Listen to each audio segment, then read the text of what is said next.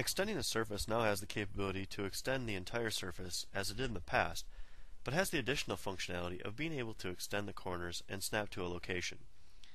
Under the Object Edit tab in the palette, I find the Extend tool. Opening up the option box, I make sure the appropriate features are checked on. I usually like Extend set to 0 so the surface won't jump out when I highlight the surface I'd like to work with. As you see, when I touch the edge I want to extend, I now get a set of arrows that enables me to extend the entire edge by grabbing the center arrow.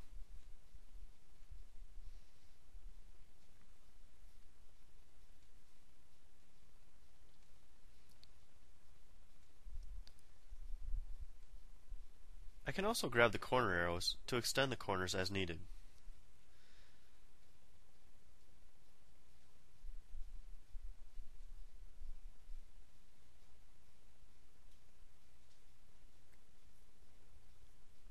If I hold down the Control and Alt keys while selecting an arrow, I can snap it to a location.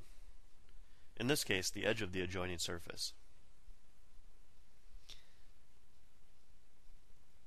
Once I'm done adjusting the surface and extending the surface to where I need it, I simply select Nothing to exit the tool.